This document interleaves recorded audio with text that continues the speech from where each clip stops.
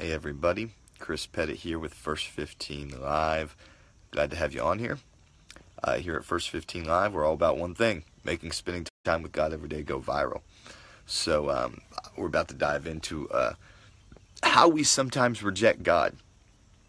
So if you can see there, I've got the verse. With the verse, I've put a video that you can enjoy some worship time with. And also there's a link to our group. If you want to be a part of our partner group, you're going to want to jump on that Thursday night. So tomorrow night at 8 p.m. We're going to do a video with me and Sonny again on that partner group. So it's private, and we'll have some private devotion material there for that group. So if you're interested in being part of that, please go join that group. The link's there. And also please subscribe to our YouTube channel. All these videos go straight to YouTube too. So that will help us out big time. So sorry that we're running a few minutes behind today. Go ahead and share if you haven't shared. Good morning, Jason and Miss Tammy and Elise and Leela and Mom.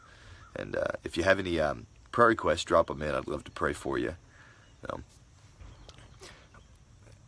right.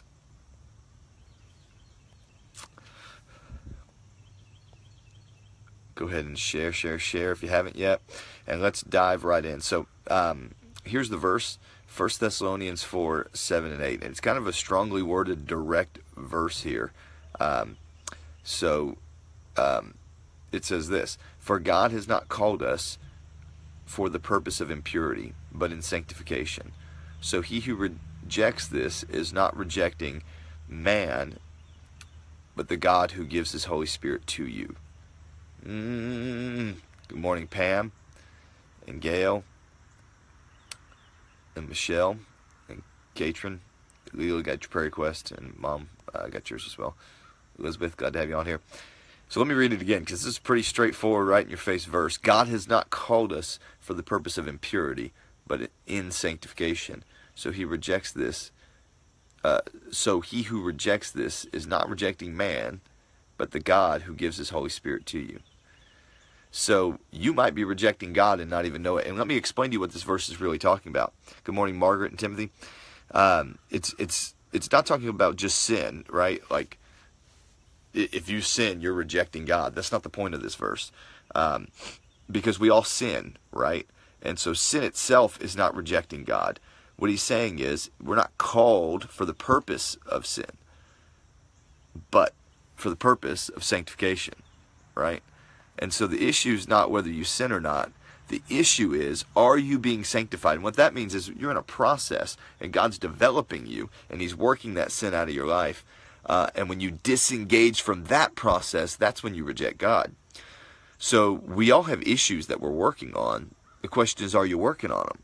So if you've got a sin issue and you don't have an accountability partner and somebody who's helping you walk through that process, well, guess what? You're not rejecting man.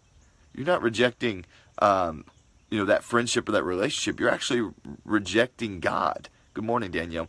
You're rejecting God's plan for your life. You're rejecting how God wants to develop and work in you.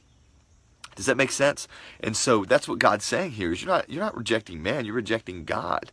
When God says, hey, I want you to, if you want to be healed of your sin, I'll forgive you of your sin if you repent. But if you want to be healed, what do you got to do? You got to confess your sins to one another, right? And so the question is, are you on the process to sanctification? Because that's what you were called to. You were called to sanctification. Now, we're all going to have impurities in our life, but what he's saying is, when you make your purpose impurity, or you can say it this way, when you reject the sanctification process, you're actually making impurity your purpose. And so some of you, it feels like your life, your purpose is impurity. Like, I struggle, I keep going, I do good, and then I fall, I do good, and I fall, I do good, and I fall. And that's kind of your deal.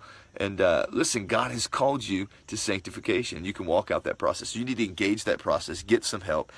Get a strong brother or sister in the Lord who can walk you through whatever it is you're battling. And just trust God in that. Because, and that's the good news. If you're on the process, it's not about how good or bad you are. Okay? It's whether you're moving forward or not. All right? So if you are a crack addict, but you're moving this way, you might still smoke weed, but you stop smoking crack. Great. God's sanctifying you. He's moving you that way.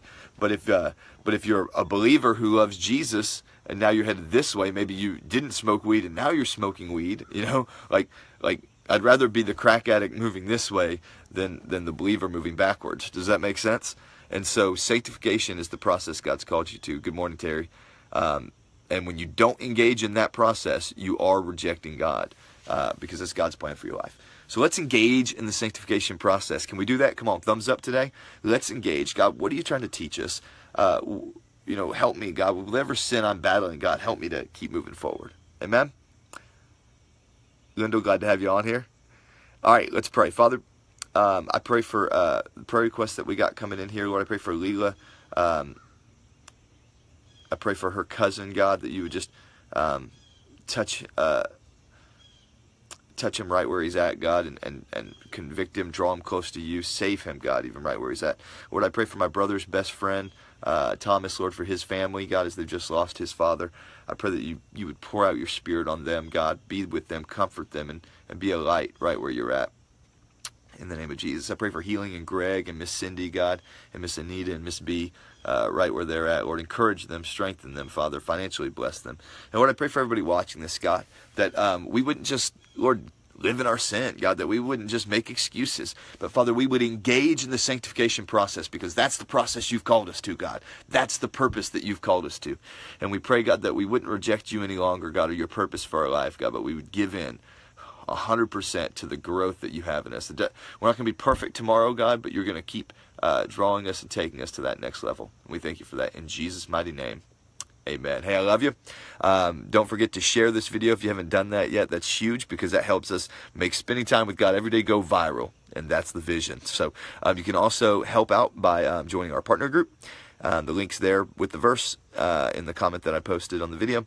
And also there's a link to our YouTube channel. Please go and subscribe to that. We'd love for you to do that, and you can get those right in there. That's right, Leela. World changers, baby. And you're right, Joshua. That progress is so important. So, hey, listen, go change the world today. Encourage somebody, pray for somebody, and watch what God does in your life. Go change the world, world changer. Love you guys, and I'll see you tomorrow morning, 6:30.